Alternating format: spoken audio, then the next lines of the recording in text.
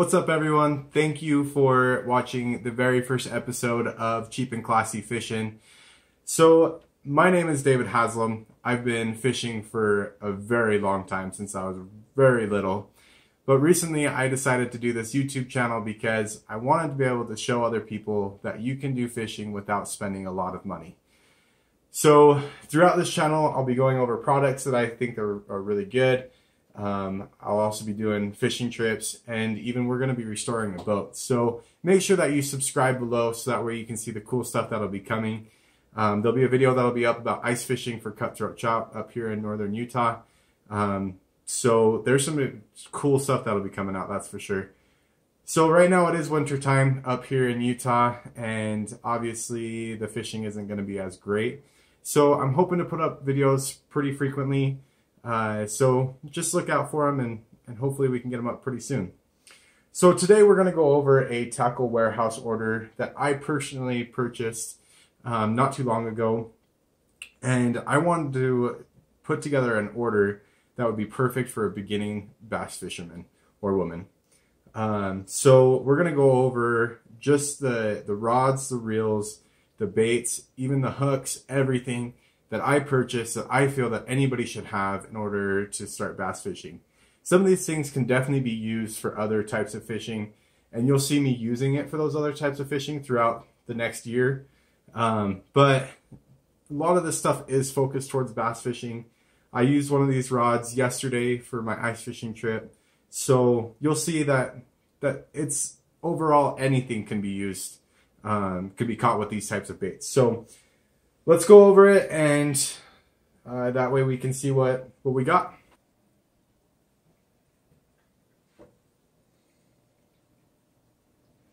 So if you really don't want to hear me talk this entire time, I know this video is going to be a little bit long. You can see everything that's on this order down in the description below. Just make sure that you find the correct thing on Tackle Warehouse. The items might be a little bit different in price on the warehouse right now. A lot of these things I did buy on sale, which I feel is the best time to purchase something. I don't think that you should pay full price if you don't have to. So make sure that you're looking for things that are on sale, because it's going to help you make sure that you catch more fish because you have more baits and other things like that. So let's start off with the different reels that we got, and then we'll go through the rods, and then we'll just keep going from there. So the first two reels that I want to go over is the Daiwa Excelsior. This first one is their HLA 100. So this one is a 6:3:1 ratio reel. So as you can see, this reel is pretty nice. I got it for pretty inexpensive because it was on sale. I really like this reel. The grips are pretty amazing on it, and it works out really well with the rods that I got. So I got one, this one is the 6:3:1 like I said, and then the other one that I got is the 7:3:1. So I got the two different types of reels because one I want to be able to use on my bigger rod, which we'll see in just a minute. The other one I'm going to be using on a smaller rod that I actually don't have yet, that was on back order, so they haven't gotten it to me yet. But that rod is going to be a 7-foot medium rod. So I wanted to have a little bit of a slower one, so that way I could use that one for the bottom baits. And then the other one's going to be more for moving baits and other things of that sort. The other reel that I got is the Daiwa Legolas. This is the 2500 SH. This reel I got in a little bit bigger size so that way I could fit more line on it. This one is going to be my finesse setup. So as you can see, this rod is really nice. Daiwa does amazing. I'm not sponsored by them or anything else. I'm not trying to say that. But they have reels that are very nice, that are also very inexpensive. So this one I used yesterday in the ice fishing trip, and man, I absolutely loved it.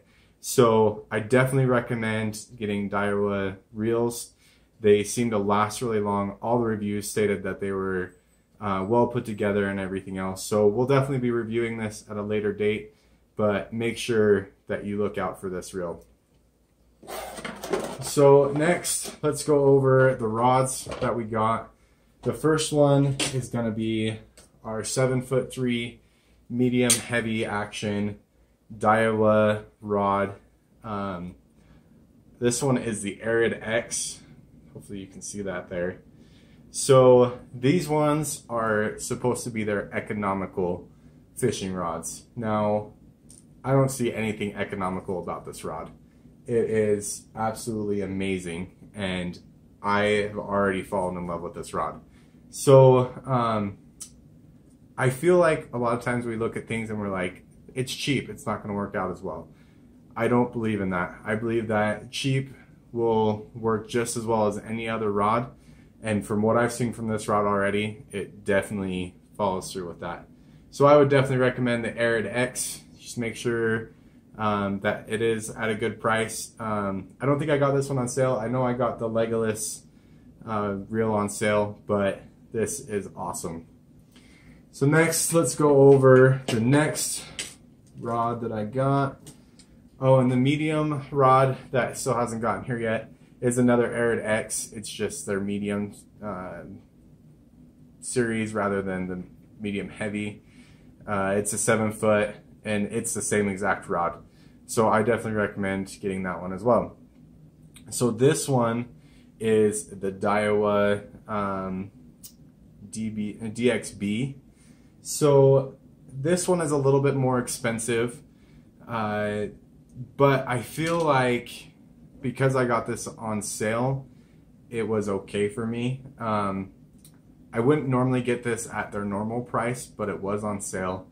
So if I was not getting a sale item, I would probably have just gotten the Arid X in the spinning rod category.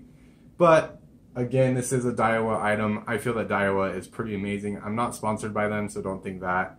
But they do have good prices on their gear. So I definitely recommend Daiwa for any beginner, just because there's no reason to be spending a lot of money on this type of stuff.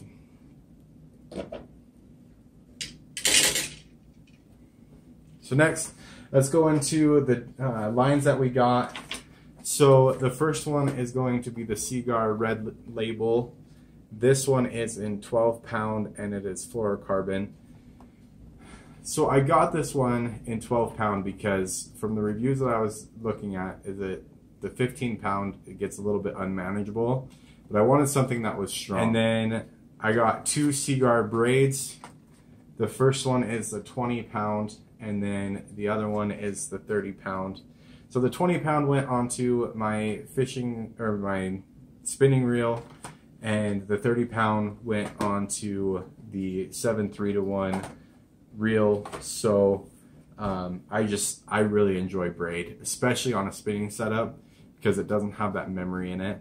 So if you're going to be starting out with any type of new reel, make sure that you get braid, especially on spinning. Don't be using any of the mono or anything else like that. It's got way too much memory in it, so just make sure that you go with that braid. One of the cool things with Tackle Warehouse is that when I did the purchase, I was able to get some free rod or reel covers. So make sure that you look for any other specials that they're doing at the time period. These are pretty amazing. Keep your reels safe and keep those scratches off of them, because that's an easy thing to do. So let's go through the baits, and then we'll go to the terminal tackle, and we'll go from there. So the first one that I want to go over is the Baby Brush Hog. So the Baby Brush Hog I got in 3 different colors. This first one is the green pumpkin. So as you can see, this Baby Brush Hog has a lot of action. So I'm going to be Texas rigging this, and it'll be a bottom bait. You could probably do this with weightless, but I figure making sure that it gets to the bottom faster and able to do it that way will catch the fish faster. So the first one I got was in the green pumpkin. I also got blueberry, and I got watermelon red. So the blueberry one I'll be throwing in dirty water. The other 2 I'll be throwing in the clear water. I got the watermelon red and the green pumpkin separate just because I wanted to have more I wanted to try different colors. So the next one we're going to go over is the Young Dinger. This one is essentially just another Senko, just a stick bait. So these ones are perfect for weightless or having weight, either way. But this is an overall bait that will catch anything, anywhere in the country. So I got it in, let's see, I think this is a green pumpkin. The other one is a black and blue. And then I also got it in one with a chartreuse as well. So I really like these baits. I've caught a lot of fish off of these, and I definitely recommend anybody that's starting this out, go for those Young Dingers for sure. So the next one that we're going to go over is the Craw Chunk. This one I got as a trailer for any of my jigs. These ones are pretty cool because they come with a pretty decent sized pack, and they're really not expensive at all. But they got some good action in them. Some good craws that are on there. Some good claws that are on there. So definitely recommend getting those. And I got those in watermelon red, and then also the black and blue as well for dirty water. So next up, we're going to talk about the jigs. So they actually kind of sent me some, I hope it's a jig, but this first one is for sure the jig that I ordered. So it's a black and blue. It's got a really nice trocar hook on there. And it's also weedless, so we're not going to get caught up too bad, hopefully. But I really like these ones because I am going to be doing a lot of shore fishing right off the bat, and I think a lot of new people into bass fishing do shore fishing. So these ones are casting jigs, and so you can get it out there a lot faster, but it'll still do the same thing as like a football jig or whatever else. And it's a little bit more on the finesse side, so you're going to be able to catch things a lot easier in any condition. So I got that in the black and blue, and then this one was supposed to be it, but I'm not sure what they sent me. It looks more like a chatterbait, but this is the casting jig in the dark green pumpkin. So next, let's go over the Grub double tails. These ones will be used on my chatterbaits or spinning baits or whatever else as a trailer. They have really great action. This came in a 20 pack for really inexpensive. This is from Gary Yamamoto. So I definitely recommend picking some of these up because you will lose a lot of trailer baits just because of the nature of them being on the ends of the spinning bait or chatterbait. So I got these in the black and blue as well, and also the watermelon red. So let's go over our chatterbaits here. So this first chartreuse colored, and it has a gold blade on it. I think this is going to be absolutely amazing in the clear water situations. So I'm really excited to be able to throw this chatterbait. I feel really comfortable with chatterbaits because it's what I've been using for quite some time now. All last summer, that's what I used. So I definitely am super excited about that. And then I also have the black and blue. So dirty water as well. So next up we have the Kitech Fatties. These are swim baits, and these are going to catch me a lot of fish. So I definitely recommend purchasing these. These are a little bit on the more expensive side, but it's totally worth it.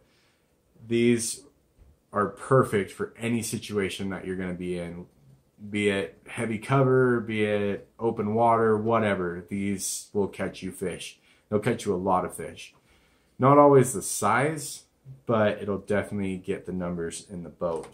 So I got these bigger ones, and then I also got the smaller ones. So these ones are the Kitechs as well. These ones are the Easy Shiners. So this was a 4-inch one. It's a little bit smaller, but I I am super excited about these ones. And then I also even got the smaller ones, which these ones are the 3-inch. These ones will catch anything. I don't care what size it is, it'll catch it, because these things are tiny. You can tell it's not even the size of my finger. Like, they are super tiny. So I'm excited to be able to throw these. So definitely pick those up. If you're only looking for certain things off of this order, you're going through down below and you're like, well, I only want this one, I only want this one. These ones I definitely would grab. The next one we'll look at is the Booyah Frog. It's a pad crasher. These ones are necessary for any type of top water situation. I definitely recommend getting either these ones, or they also have a popper. I like these ones because they'll kind of dive in the water a little bit differently. They don't just pop water up all over the place. So if you're looking more of a finesse type of application, I like these. If you kind of notice, a lot of these things are more on the finesse side, just because I feel as a beginner fisherman with bass is that you don't want to go with the crazy stuff right off the beginning, and that you want to be able to get more comfortable in learning like how these things work. And so if you get the finesse style more, then you're going to be able to catch a lot more fish and feel more comfortable in what you're doing and get more confident in the different baits that you're going to be throwing. So that's it on just strictly the baits. Let's go through the terminal tackle and what baits we're going to be using them with. This first one is the Lucky Strike Scrooger. This one's actually pretty cool. I'd never seen this before, but one of the people in the reviews recommended using this for these Kitex. So this one is pretty cool because it does have this really big bill. It'll kind of force it to shimmy more, and it'll make that Kitex look more realistic. So the Kitex just slides right on there, and it actually fits perfectly on these 3-inch. I did it a little bit earlier, and it looks amazing. So definitely recommend those to pair up. Also for the bigger Kitex, the fatties, these ones here, I got the Trokar swim bait hooks. This is a 3/0, and it's an 1/8 of an ounce weight that's on it. These are really cool because it gets it down to the right depth, and it also makes it look right. So if you look on this one already, we have it already put together. So it just screws into the top here, and then when the fish bites it, it pulls that hook down, and then you're able to hook that fish. So it's really a great hook. I definitely recommend it for when you're using these types of fish or lures. For almost everything else, I got these Gamakatsu EWG hooks. This is the 3/0, and then I also got the 4/0. These hooks are strong. Nothing's gonna bend these out, and they're the right size. So they have that good wide gap, and anything that you rig that up on, it's gonna give it enough space for that fish to bite on and move the bait out of the way for the hook to be able to attach to. So next let's go over these bullet weights. I got a bunch of them just because I didn't have really any. Again, as a beginner, if you only want to get one of each, that's fine. But I recommend getting 2 of most of them, just because then you won't run out on the lake. So this 1/2 ounce, I don't have a lot of big structure or anything else like that up here in northern Utah. A lot of our lakes are open, so I only got 1 of these 1/2 ounce. These are great for punching or getting through some really big vegetation. So I recommend only getting 1 of these. You can get 2 if you're down in Florida or some of those places with really big vegetation. But for here, I just don't see the purpose of it. The next one is the 3/8 ounce. I did get 2 of these ones just for when I really want that bait to hit the bottom real quick, or if I'm using a really big worm. I'll definitely be using these 3/8 ounce. And then I got the 1/4 ounce. I got 2 of those as well, 1/8 ounce, and then even 2 of the 16th ounce. So I like these ones for the finesse application of it, because these will get the bait down to the bottom. Not so slow as a weightless, but it still allows it to slowly drop. So in like these cold time periods, you want it to be slow, because the fish don't want to fight for their meals. They want to be able to slowly get it. And so I really enjoy these 16th ounce. I also did get the bobber stopper, or the peg stoppers. These ones are great for if you're going to be doing Carolina rigging, or if you're going to be punching. You're going to want to make sure that you stop that weight and it's not going to be sliding up and down on the line. So that's everything inside of this order. Might not seem like a lot, but it definitely is everything that you're going to need if you're going to be beginning bass fishing. So I recommend that you pick up anything in this. If you need to do this stuff slowly, where you slowly pick up each item, it's totally worth it. I would recommend that you go through Tackle Warehouse, because it was an easy ordering process. All I did was go through and order each and every one of them, and then hit submit. It was super easy. It showed up at the doorstep. I like Tackle Warehouse because of that.